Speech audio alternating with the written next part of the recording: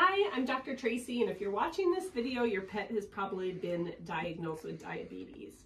So I'm going to talk about diabetes in dogs and cats, and partly for your information, but hopefully you also have this handout, and that's how you got to this video, through the QRL code.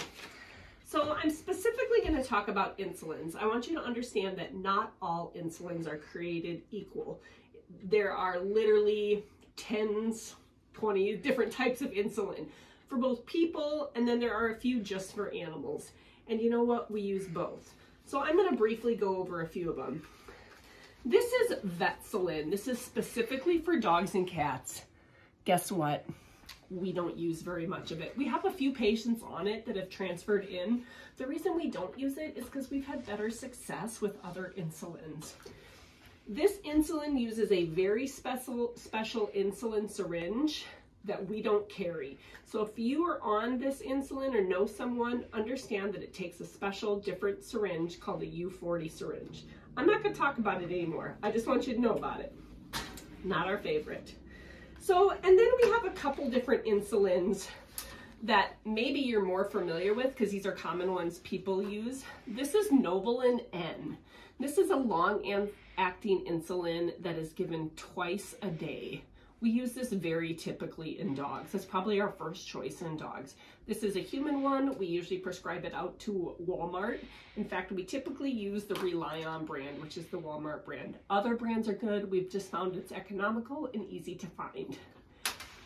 There is also a Insulin R. So R is regular, and it is a fast-acting insulin. So we do not use R outside of the hospital. This is not something you would give at home. But when we have an animal that comes in with a diabetic crisis, we will use R to bring down their blood sugar fast. You will never be prescribed this. So lastly, there is a combination of N and R that they use in people. We do not use this. So we've had situations where well-meaning people have been like, hey, you have a diabetic dog. I've got extra insulin and syringes. You want them? Say no. Say no. Or before doing anything, double check with them. So another type of insulin that we use specifically in cats, and yes, we can use Insulin N in cats. It is pretty economical. The choice for cats is one called Lantus. That is a brand name. The actual name is Glargine, and it's expensive. In fact, when you buy it at the pharmacy, and we normally script this out to Hy-Vee, you have to get like 5 pens, but Hy-Vee and Marshall has been very generous. Pardon my scratchy throat. They've been extremely generous, and they'll break these up for one pen per person. Now, inside this pen, if you look, there's the Glargine, and it's a liquid, and you can use it 2 ways. You can actually use the dial and use the pen, put on the needle, and inject your cat like this. And some people like that. I'm not a fan because I really have control issues. And I like to use a needle and syringe because I don't trust the pen to actually give 2 units. This is a human grade pen. They assure us it is absolutely accurate, but I like the old-fashioned way. So let's talk about insulin syringes before I get off on this. Insulin syringes come in boxes with bags, and there's a lot of them. The reason in humans, when they use this, it's usually one-time use. Well, for as long as I've been a veterinarian, we have used one needle and syringe over and over. Sometimes that means 3 days and the needle bends and you have to switch it out. Sometimes it means 2-3 weeks. So unfortunately, you still have to buy the box, but just know with dogs and cats, we do not use a new syringe every time. So they come in all sorts of different gauges, lengths, and capacity. And these are important because they are different. A lot of it is personal preference and whether or not your diabetic is a Labrador that weighs 80 pounds or a cat that weighs 6 pounds. So I'm going to show you a couple of the differences. Let's just open one of these up and take a look. So this is a 50 unit insulin syringe. So that means that you'd be giving 50 units. Never in my life have I ever given an animal 50 units. I think the most I've ever given is a dog that was on 25 units. That was a big lab. So that's a nice big needle. I don't know if you can see that. We like the big needle. You know you're going through the skin, you're going through fur. This would be super appropriate. But if you had a small dog or a cat, we would only be giving 2 units. And quite frankly, that's hard to read. So they make some insulin syringes that are less units. This is 30 units. So you can actually see 2 units, which is what most cats are starting off with, is 2 units. So we have some cats getting 4. You can read that dial a lot easier. So here is a very tiny needle.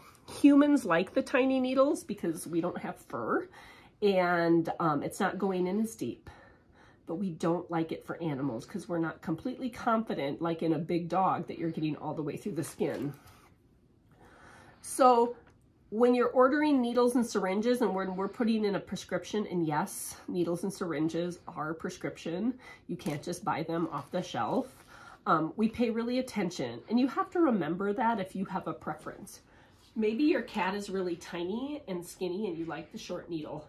Or you have a fat cat, you like the big one. So just keep that in mind. We will guide you, but ultimately it's your preference. So one thing about, and we're gonna use this as an example, but honestly, if you were drawing it directly out of the Glargine pen, like this, you would be drawing up your medicine like this. There's a little rubber stopper. You put the needle in there. And then you overdraw more than what you need because you almost always draw up an air bubble. So I drew to 5, but my cat only needs 2. So I'm gonna back off to 2. Pull it out, inject. Let me show you with this one. So this is the Novolin. This is a suspension. Now I just got done kind of moving it around, but if it sits in your fridge for a while, it's gonna settle out. So that's actually a different color because it's a different insulin. But if it settles out and all the powder is sitting at the bottle, you don't want to shake it. You actually just want to gently roll it. All the insulins need to be kept in the fridge. So when you take it out of the fridge, you gently roll it to bring it back into suspension. No crazy shaking. And then you of course have your rubber stopper. Put your needle in your rubber stopper. Drop more than what you need. Flick the bubbles out, and then push it back in. So one phenomenon that happens that a lot of people aren't aware of is these little bottles develop a vacuum. If you take out a bunch of the liquid, like you've been using this for 6 months, you get negative pressure in there. So one way to negate that is every time you go to inject, if you're gonna take 2 out, you put in 2/10 of air to displace that. Otherwise, you get this spurt out sometime and it wastes medicine. So that's probably beyond the scope of this video, so I won't go any more into it. We think the best way to keep insulin in your fridge is to keep it in the original box, unless you're using the Glargine. And then when you recap your needles, be so careful. That's when people accidentally poke their fingers. Oh gosh, I'm trying to put the wrong in. I'm putting the wrong cap on the wrong syringe. Just store it in your fridge like that. So we do recommend that everyone in the whole household know how to do this in case someone's out of town. But having a plan on who's doing what on what days is important. So just have a calendar, like a regular calendar, wall calendar, just like your dog. Every little square, put a slice through the middle, AM, PM, and whoever gives the insulin initials it. And even if you're the one doing it every day, you may still want to initial it. I don't know about you guys, but there are mornings that I am like washing my hair in the shower and I rinse the shampoo out and 30 seconds later, I can't remember if I shampooed my hair or not, or if I did conditioner.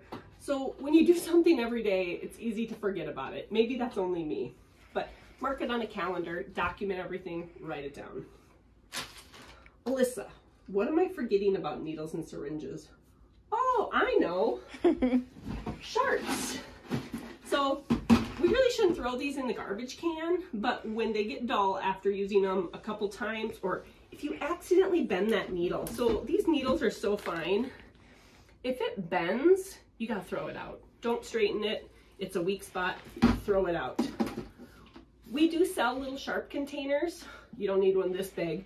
We sell smaller ones. They're a couple bucks. They can go in your garbage can. When they are filled and they are sealed, they go right in the regular garbage. So that is important, you have a sharps container.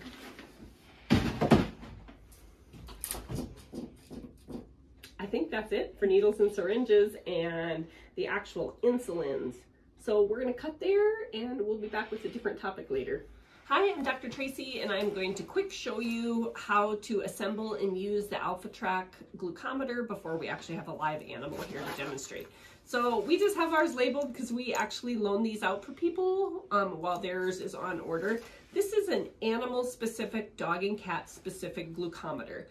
There are glucometers, the human ones that we do use and we have used in the past. One Touch Ultra is our favorite, but the AlphaTrack uses the smallest drop of blood. So we've gone to almost strictly AlphaTracks. I don't know what these cost. 100 bucks, 150 bucks? I don't think they're that. I think they're like 50 bucks or something. They're like 50 bucks. Yeah. What gets expensive is these little strips. So these are the strips that go into the AlphaTrack. You use one at a time. I like to pull my strip out. There is a code on the back. This is a calibration code. 36 is dog, 38 is cat. And when you first turn it on, there's no on button. You actually just put it with the chip side in, the blood collection side out, and a code will pop up, 38. So this is calibrated right now for a cat. You can switch it to dog by pressing the code. Oh man, I just got to 40. Holy buckets. I think you can go down. Oh yeah, okay, never mind. Only press the button once, folks. So, we're gonna stay at cat. You can just pull this out, it'll turn off on its own. But we have to get blood some way. So this is a poker. That's not the official name, I don't know it. This is not the one that comes with the AlphaTrack. They're all the same. So inside, this is empty. And the little blades all are these little plastic. They are universal. You take the top off and there's a little sharp blade. You put it in there. And I'm gonna charge it so you can watch it go without the top. It's like a dart gun, but it doesn't fly. So we set one in there. You put the top back on. And you touch it right there because there's no blade. There's nothing there. It's safe. But you cock it like a gun, and I'm not going to poke myself. What am I going to poke? Oh, I'm going to poke this thing. And you put it flush up against your pet's skin, and then there's a little release button. You can hear it. And you can't see the poke, but actually there is a little poke there. I can see it. So you can reuse this needle in here over and over on your own pet. If you're doing different animals, you need to switch it out. We don't want to contaminate the blood. One more thing. So there is a dial on how deep this goes. We always keep it on the deepest, which is number 5. But I don't know why you'd use 1 or 2. Maybe a super thin-skinned cat. But we always have it on full blast. And as you're going to see in a moment, when we bring out Winnie to demonstrate, animals take it great. So, just real quick, poke, milk the blood out till you have a decent drop. Put your cartridge into the glucometer, hold it up to the blood, wait, and have your number. So, let's get a cat. We'll show you how to do it in real life. All right, I'm here with Winnie, who was 6 months ago an absolutely feral cat with a bad leg injury. She's now the semi-sweet, tame, 3-legged Winnie, and she is going to demonstrate how we did a blood glucose reading off of a kitty's ear. So the first thing you want to do is you have your AlphaTrack out. You actually want to go ahead and have everything set up, especially if you're doing this without a helper.